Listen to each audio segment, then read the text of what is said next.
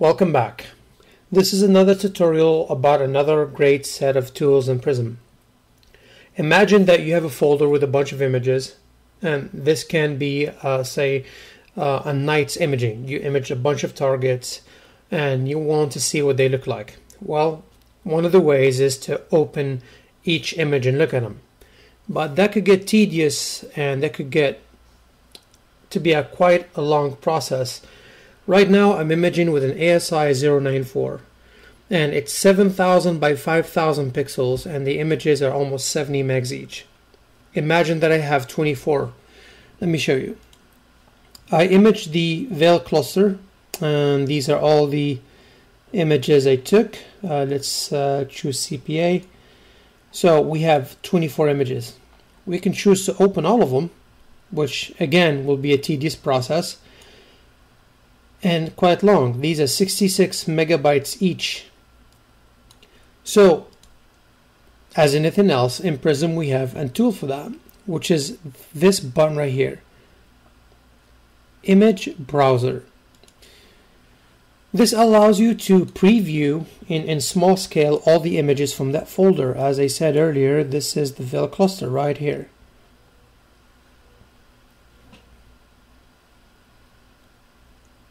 So Prism will build previews of all the images inside.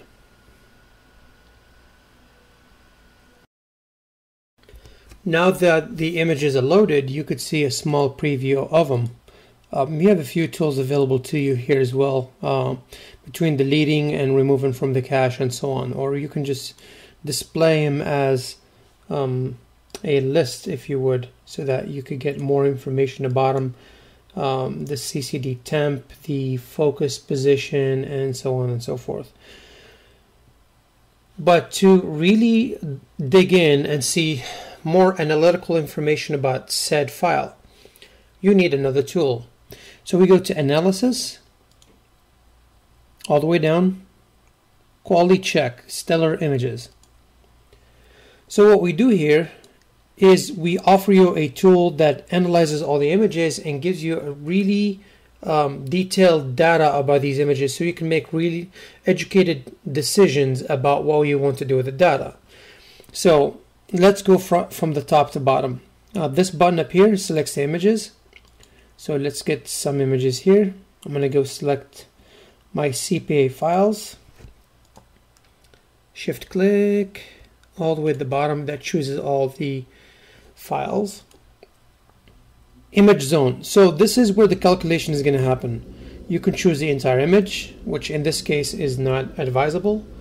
Half the image, which is the central half of the image, quarter or the eighth, or you can go for a customized area if you wish. These are X and Y coordinates of pixels. I'm okay with half the central area. We can check these boxes to give us detailed graphs.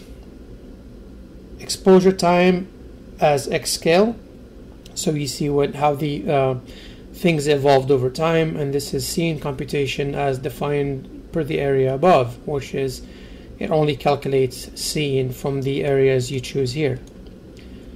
The Bayer matrix of this camera is option number 4. We select that and we press OK. Prism is going to load the images and it's going to analyze them. I will pause this session for now and come back when all the calculations are done.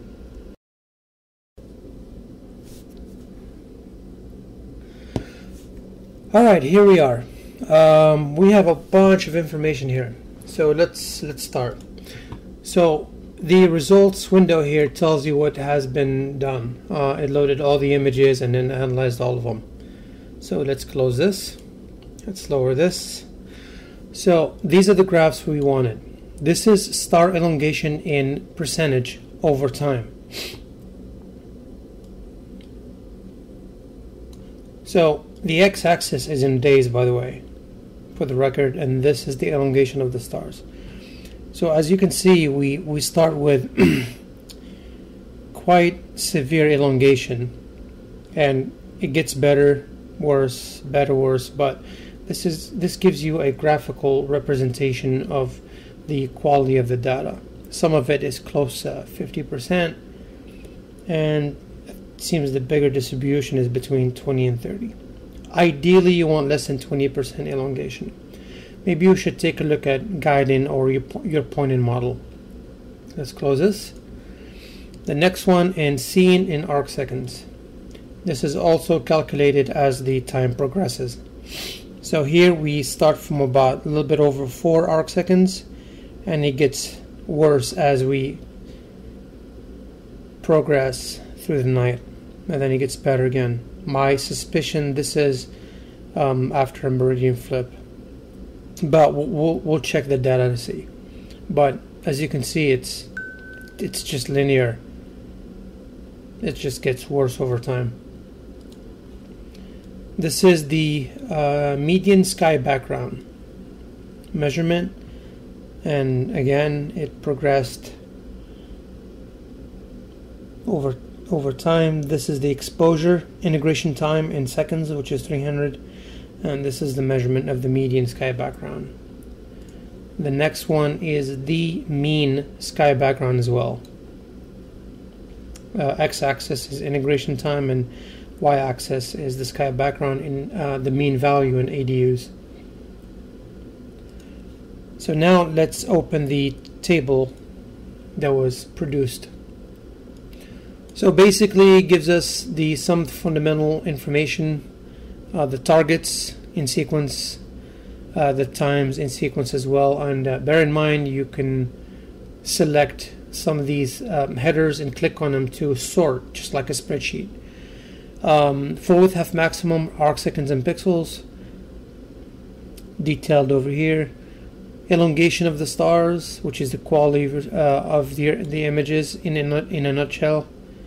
Again, angle, number of stars used for measurement, the mean ADU, the sky background, the background noise, and the meridian angle. And this is the elevation. Temperature of the CCD and focus, and this is the side of pier, which means which side of the pier the telescope was on. Since we're imaging an object in the east, this is pointing, the telescope is on the west side of the pier, and these guys here at the end, as you see, it changes the east side of the pier because we did a meridian flip. And we can see this from, I believe it's in the meridian angle as well. So basically we started in the east, which is minus 2.1 hour angles, and we evolved all the way until this point where a meridian flip happened, and then we end up on the west side. You could tell by the negative value, which is the east side, and the positive value, which is the west side. I hope this helps you identify your good data. This is especially helpful, like I said, the next day when you have a bunch of images and you really want to know the nitty-gritty, if you would, of your images to see which ones are good and which ones you should toss. Maybe seeing got really worse and you end up with about 50% elongation, and you can just choose to toss all those images so you can stack only the best data. Bear in mind that Prism already does that in the pre-processing tool, where you can actually set the parameters of your image sorting automatically right here. So full width half maximum and elongation. However, this still provides great insight into your data. I hope you enjoyed this, and I will see you on the next one, whether it be a tutorial or something else. Enjoy your evening and have a good one.